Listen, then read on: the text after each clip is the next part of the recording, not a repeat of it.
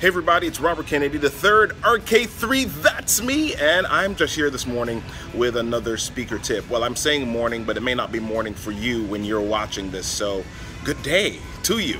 All right. Well, listen, I just wanted to share something that beginning speakers, a mistake that they make is that they speak about topics or speak about things that they're not necessarily familiar with, and so when they speak with their audience, it doesn't come across as authentic, genuine, and they're not seen as the expert. But when you're speaking, you are the expert, and you've got to know this. So there are three things that I want to share with you that will allow you to begin showing up at your maximum as the expert. The first thing is find a topic that you're passionate about. Find a topic that you're excited about, one that you can speak about all day without blinking, all right?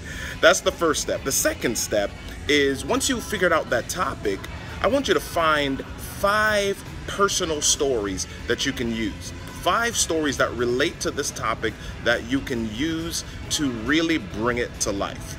The third thing is once you've got your topic, once you've got your stories, then I want you to sit and write a beginning, an introductory question, a body, and a close. Don't freak out about it. Don't stress about it. Just get writing. Put these 3 things down on paper.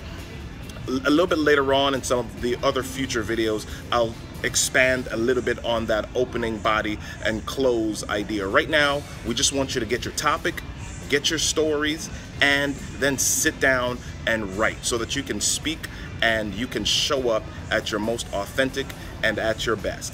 Remember, your stuff is your story, and your story deserves a stage. I'm Robert Kennedy III, RK3, the facilitator, moderator of the Speak Right Now community. Subscribe to this channel, join us in the community, check out the links in the description below, and I hope to see you soon.